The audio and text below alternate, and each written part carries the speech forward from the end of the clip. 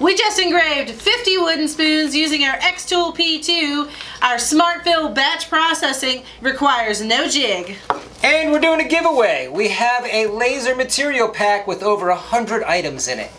We're gonna give it away right now.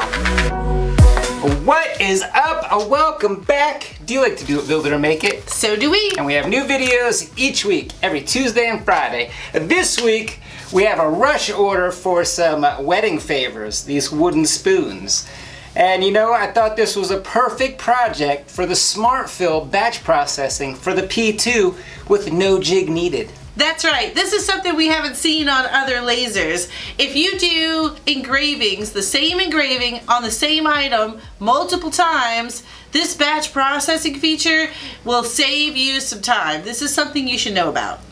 And we have a giveaway. This is a Laser Explorer pack, and we'll be talking about this one later too. Step one, we're gonna gather all of our supplies. We needed some wooden spoons because that's what we're engraving on, and she gave us just enough to do the project. We have no waste. And she gave us the image, so this should be a fairly easy project. Yeah, we really want to just showcase this batch processing feature. Step two, we're gonna turn on our xTool P2 and load our materials. We're gonna try to get as many spoons in per batch as we can. Now you need to have some kind of organized layout. It can't be too sporadic. You have to lay out all of your items kind of organized and leave a little bit of gap between them so that the camera can see the base plate. You need at least a 2 cm gap. The object color cannot be too dark. It cannot match the base plate or the camera won't recognize the separation between the object and the base plate. These spoons are perfect because they're almost white in color, so they're really contrasting to the back of the laser bed. And it won't recognize different shapes. If we're doing spoons, we gotta do all spoons. We can't do any forks. This is not your silverware drawer at home. And you want to make sure you have a clean camera lens so that the camera can recognize each individual object and know where to place your design. If you have schmutz on your camera, you're not gonna get good alignment.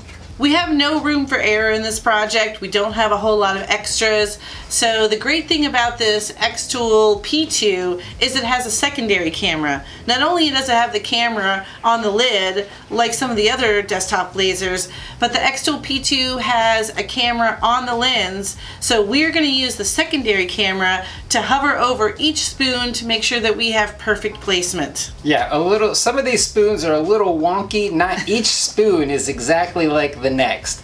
So we're gonna need some perfect placement for this thing anyway. And you might be thinking to yourself, if you've watched any of our previous videos, why aren't we using the curved surface engraving for these spoons? Because typically you would do that.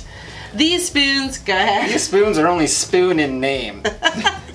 They are almost paddle-like. They are very, very shallow, and we do not need that curved surface engraving that would help us transition from a high side to the low bottom back to a high side. There's very, very little change in depth here, so we can engrave right on these without having to use the curved surface engraving. Yeah, these are definitely great for spanking sticks.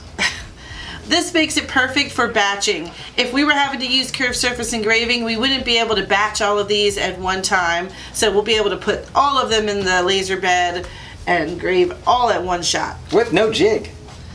That is the other great feature of the xTool P2 Smart Fill feature, is that there's no jig needed. So a lot of people are doing these pencils for back to school. We've seen them everywhere. We haven't had the opportunity to do them, but I think we could try them with this xTool P2. You can lay out your pencils and it will replicate your design across each pencil. No jig needed. No jig needed. That's my favorite part. Step 3, create your design or just load it into Creative Space. Here we are in xTool Creative Space. The first thing we're gonna do is just refresh our camera so we can see all of our little spoons. There they are. You know, you can create your design, but in our case, the customer has already supplied the design, so we're just gonna load the design.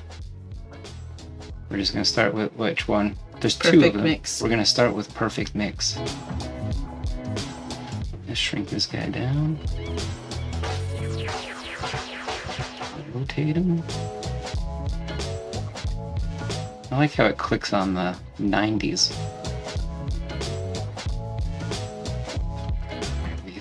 spoon. I'll pick this spoon. Let's pick this one. Or this one. Yeah, I like that one. Alright. That's where the camera is, like, right above it. So I'm going to hold control and I'm going to scroll in. Kind of place it. You see each one of these spoons is just a little bit wonky. Alright. Got our image loaded. We're all set. Step 4, Smart Fill. Now we're just going to click Smart Fill. We're going to select our design again. It's on our image and we're just going to click Smart Fill. Okay, kind of. It picked up some of them. I think some of them are too close. I don't think it's got enough space between these guys down here and the camera. Right, this is where the spacing comes in. So we'll go remove a few, leave a little more space, and then have it populate again. All right, Control Z, let's space them out.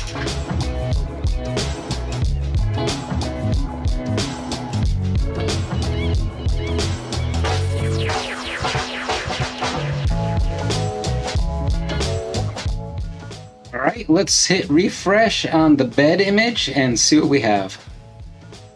Okay, we put a lot less in there because I think the handle's giving it some trouble. I'm gonna line up this image and we're gonna hit Smart Fill. Oh, maybe I should hit Smart Fill. Hey, that was pretty good.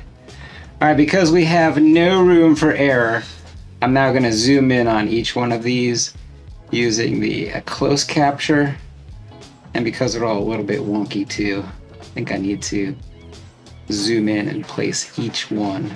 Perfect placement. Just trying to snap to the grid. Oh, that looks good. Maybe I should have done it in order. Yeah, that one looks pretty good. Yeah, that one looks pretty right good. under the center camera, the overhead cam, they're perfect. Hey, The further it gets away from the overhead cam. you could even cock this guy to the side a little bit. Mm-hmm. That's pretty good. I mean, when I zoom in on these, they all look pretty good. They did a pretty good job. Yeah, I think it really understands the distortion of the camera and where they are on the bed. Yeah, because when I zoom in, they're actually placed pretty good.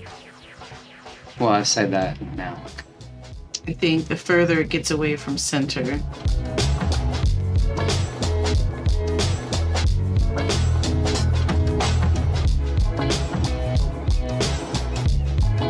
Now each time Garrett does this, the camera on the laser head moves to that position so that and takes a quick photo so that we can see exactly where this needs to be placed. Yeah, I really like how it cocked it to the side because it thinks the spoon's a little crooked. The spoon is a little crooked. Good job. Step 5, time to engrave them. We're just gonna jump right back into Creative Space and basically hit start. Now let's set the engraving settings. So we're gonna click on the layer, that way it selects all of our things on this layer at one time. We're gonna use engraving. We're gonna take some manual settings here. We're gonna go 30% power, 15% power, and 300 millimeters per second. We're gonna keep it at bitmap mode Jarvis, but we're gonna go 280 lines per centimeter. Now I'm gonna click anywhere else to deselect these, and I'm gonna get a measurement. I'm gonna do auto measure, and then I'm gonna pick like a high point of one of these spoons. Right in the center. Mm-hmm. Right here. There's a good meaty high point. Measure. All right, 3.89. Assuming that's correct. Process.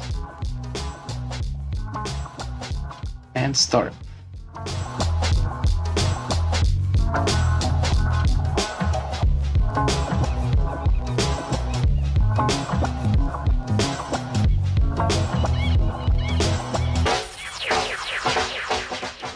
We have perfect placement on the first 10. They look great. We're just gonna batch out the other 30 now.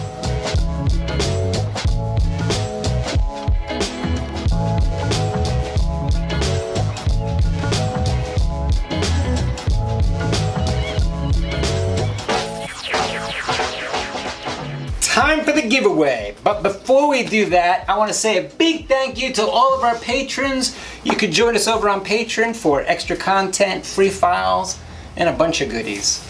Alright, we ready for the giveaway? It's super easy to enter. Just like, subscribe, and leave us a comment down below. This materials prize pack has 111 pieces in it, and it contains tons of different materials like walnut, acrylic, cork, leather, some jewelry, some stainless steel tags, lots of fun stuff in here to cut and engrave using your laser. It is a treasure trove of laser exploration. We're about out of time, so if you're not going to join us over on the Patreon after show, we will see you next week where we'll do it, build it, and make it again.